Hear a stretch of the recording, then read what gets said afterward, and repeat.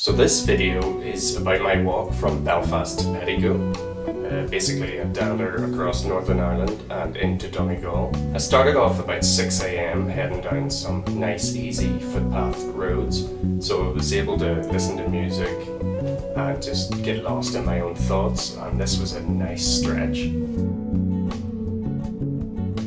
Where would I get metal for my metal breast? Why, Tata Steel, of course. Lisburn. After Lisburn, the nice roads continued and I got some good miles in. This bench in Marilyn was great. My first proper sit-down stop. After resting the feet and cursing the chippy for not being open, I marched on to my sister's house in Donegal, where I got some snacks, a cup of tea and some first aid, which really helped me out later on. Teddy there, a somewhat lazy dog, which definitely wouldn't have enjoyed joining me on the journey. Then I entered my hometown of Lurgan, only briefly travelling through to exit via the Guildford Road. Here I took some time to do some proper walking shots. Look at that professionalism. Of course the drivers going past must have been thinking, what is that weirdo doing? And if so, they should never watch any of my other videos. Cows and crows, crows and cows. I'd think of a rhyme, but I don't know how. 2 outdoor roadside punch bags, mighty. I gave one a slap and continued on. Then I entered the metropolis of Bleary. I knew I had to keep my wits about me. Gangland violence, vicious muggings, and drug-related kidnappings are just a few of the things that people can read about in the Bleary Parish Book Club, I'd imagine. I was kindly given free water and cookies at a wee ice cream and snack place, which were very much appreciated, thank you. Then I went on and stopped at the country house slash cattery stroke farmland of some friends. I had tea and biscuits with some interesting company, so I was well fed that day. The Newry towpath was my next destination, and as I dandered along I started to think about settling down for the night. I had a spot in mind, but would I be disturbed by rowdy Portadown ruffians, hopped up on dragon soup and summertime energy? Would I bump into another outdoor sleeper and awkwardly have to back off, like when you open a public toilet cubicle and someone's already in there mid-dump? No, neither of those things happened. I had a wee fire, cooked up some grub and found a nice spot for my sleeping bag and bivvy. I say bivvy, I had actually forgotten my proper bivvy bag, so I was sleeping in some like bright orange life-saving sack. But hey ho, it was a nice sleep anyway. The next morning I exited the towpath, walked through Portadown and onto the Moy Road. Much of this I didn't film because it was very busy and had no footpaths, and I was shitting myself, so I just took the music out, concentrated on staying alive and hugging the verge. On less busy parts I took in the Orchard County of Armagh. Then I started getting onto more wee country lanes. I like these. I started to notice much more than I would have being a passenger in a car or a bus. Walking is mighty. Don't be a lazy bastard. Do it more.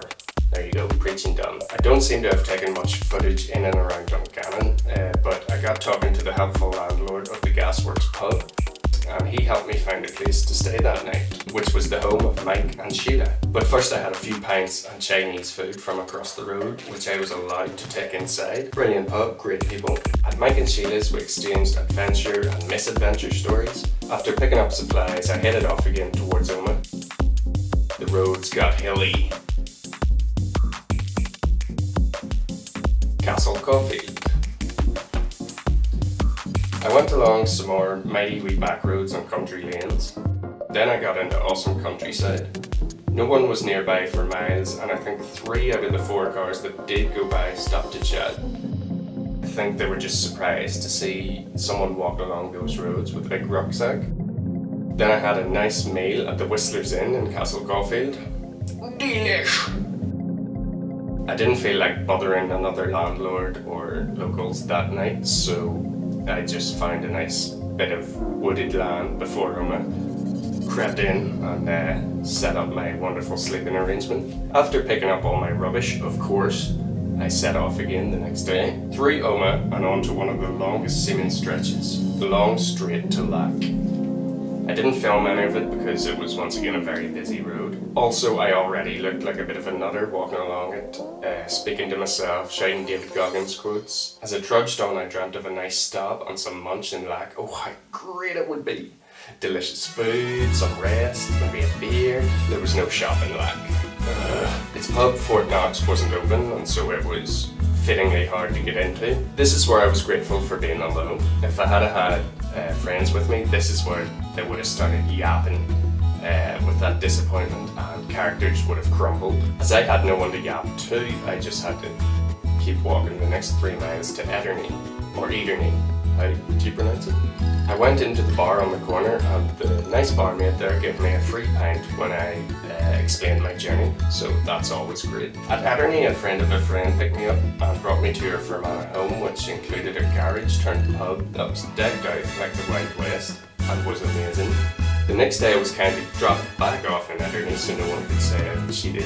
From there I hobbled along, happy but in pain, to Kesh. I was tempted to stop for a while in Kesh, but I thought, nah, you've come this far, just push till the end. I did in fact have a few wee stops along the road after Kesh, where I might have been going a wee bit daft. Let's hit the road, baby, hit the road, with all your blisters in your toes. But it was great to see the beautiful Fermanagh countryside you don't really see when just driving by. And then I saw my destination and made my way across the bridge and into Pettigo, County Donegal. I had accomplished my goal. Nice. Good munch, a sleep on a bench by the river, and a pint when Britain's pub opened at 5 were very much appreciated. Quite the adventure indeed.